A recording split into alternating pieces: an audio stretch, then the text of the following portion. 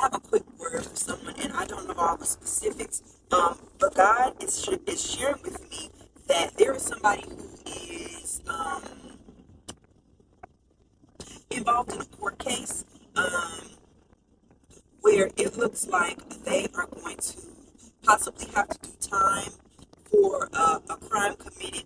But God is saying that you or your friend or whomever, your family member, that the court is going to rule in their favor. The judgment of the court, the judgment of the judge, if you will, is going to be in their favor.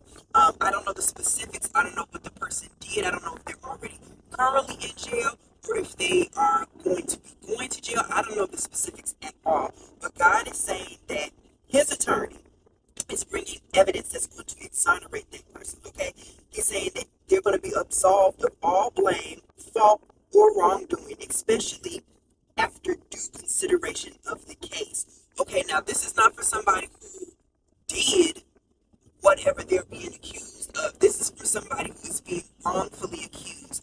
This is for someone who the plaintiff, if you will, the plaintiff is being deceitful. And they have evidence. Okay, yes. They have evidence that they thought was going to condemn that person and seal their fate, but it's actually going to prove their innocence. And then I thought of innocent until proven guilty. They won't be able to prove guilt because there is none. And then I heard the words cleared, freed, released, liberated, excused, acquitted of all charges. God says, I will vindicate. I will discharge or remove all charges. Vindicate means to judge righteously, to decide, to rule and govern, to avenge, or to defend. God is our righteous defender, okay? Your case is in litigation. That's what I heard. And I had to look that word up. I knew what it meant, but I still like to look words up. And that means that it is being decided in a court of law.